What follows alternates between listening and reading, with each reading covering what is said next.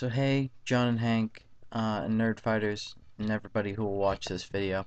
My name is TJ Mercier, and I'm going to be talking to you today about the Travis Roy Foundation. So Travis Roy was a collegiate hockey player and a top prospect at that.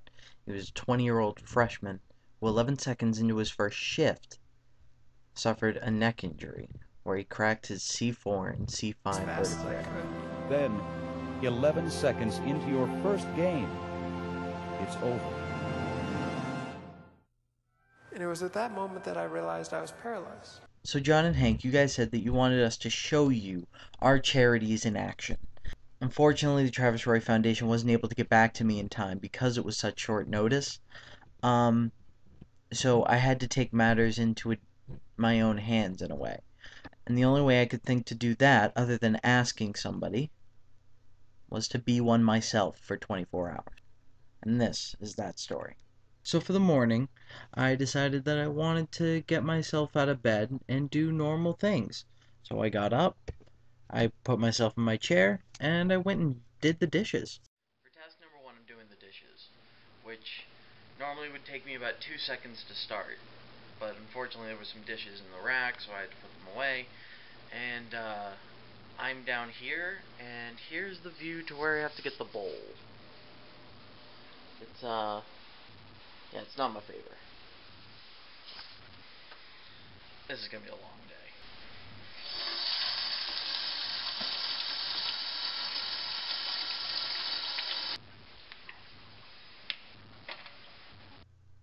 Still, that wasn't the most labor-intensive part of the day. I mean, that 5-minute chore did take a little while longer, but that wasn't a big deal. The main problem was with getting ready for the day. You can tell I didn't properly plan because, there's my dad's stuff, there's the shampoo and conditioner, and there's my stuff. Taking a shower took forever. Just to get in took too long. I was in there for way too long, and getting out really hurt, actually. It was impossible to do anything normal because you had no power from your waist down. It was terrible. To be quite honest, I hope I never have to go through that again. Then, it became time to leave. There's only going to be one point today at which I will not be in the wheelchair. And that is simply because of how I have to get out of my building. This is why.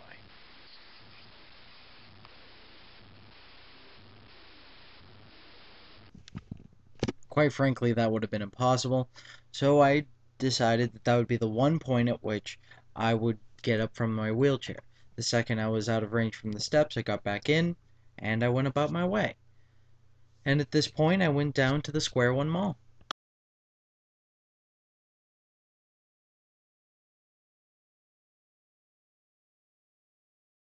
So now I'm here at the Square One Mall, and I'm gonna complete my afternoon part of the day, which is to go into a store, purchase something, basically order food, and then go back to being in the house for the rest of the day to basically move around as a paraplegic in the apartment once more. I tried to take some good video of this, but it was kind of hard because you don't want people to know that you're filming them, so you kind of have to keep it very low key.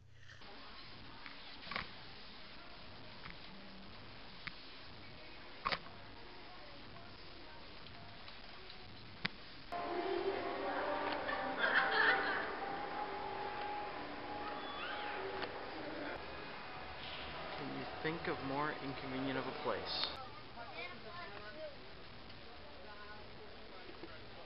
Most of these stores are just completely inaccessible. If there's one, frail little person in the way, I can't get by until they move.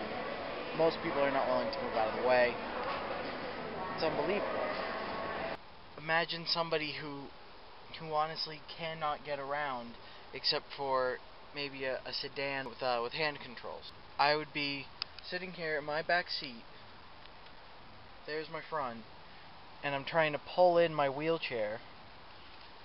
I mean, these people need all the help they can get. So by the time I left, it was about 4:30 and I was absolutely drained. I had no energy.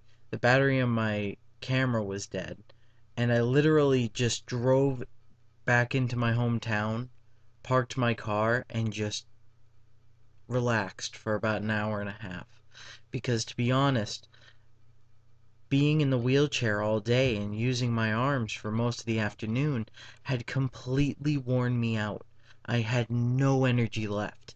I was cranky. I was tired. My arms were sore. My left arm was practically useless, and I would have to use it for the next couple of hours. It's things like this that make us realize why we need the Travis Roy Foundation. One half of their funding goes towards research, which helps find treatments and cures for paralysis.